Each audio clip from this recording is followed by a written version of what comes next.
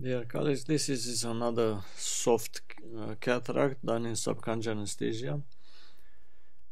Injecting some adrenaline to try to have a better pupil, but that's not happening so much. The pupil is still on a smaller side,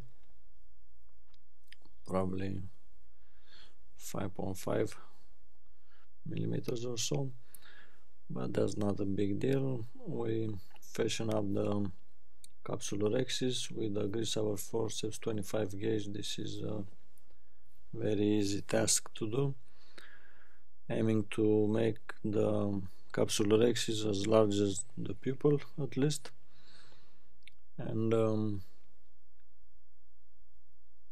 using that pupil margin as a reference, it's very easy to fashion this capsular axis and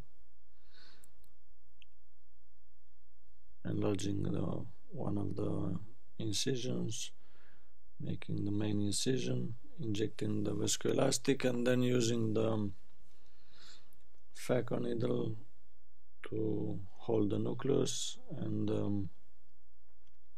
chopper, we do the horizontal chop.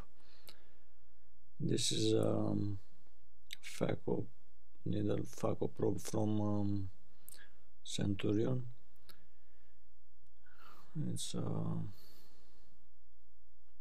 very easy way to do the phacoemulsification with this machine, a lateral chop, and then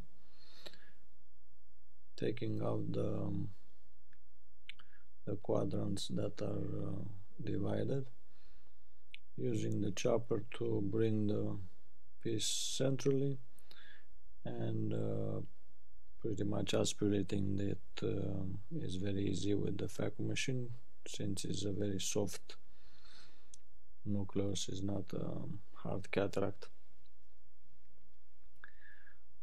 Keeping it in place, the half of the nucleus, and then the quadrant, it's moved around using the chopper, placing it in front of the phaco needle, and then easily getting aspirated inside the bag using the bevel down position on the phaco probe. It's the phacoemulsification is very controlled by the foot pedal, and one of the heminucleuses, it's emulsified already, and then the other half is bring it in the middle, and with the chopper it's easy to crack and have a horizontal chop done. And then using the chopper, we do some more chopping, keeping down inside the bag the nucleus to not fly around the AC, and in the same time protecting the posterior capsule to not come forward. This long chopper is very useful in doing all these maneuvers. The last part of the nucleus is aspirated and emulsified, and then I'm gonna use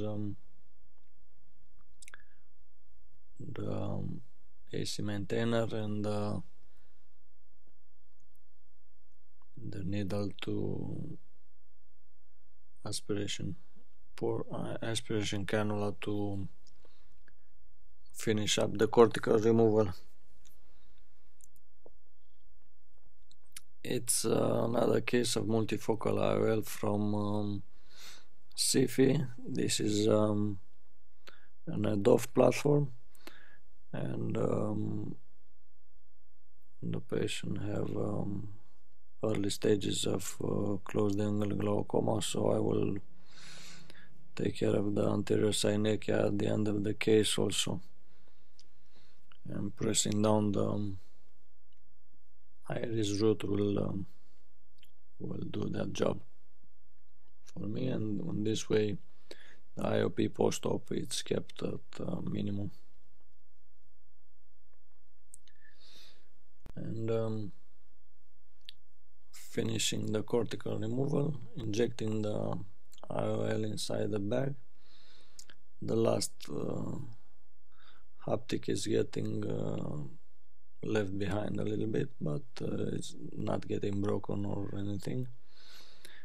And the IOL is well placed inside the bag and rotating into the position.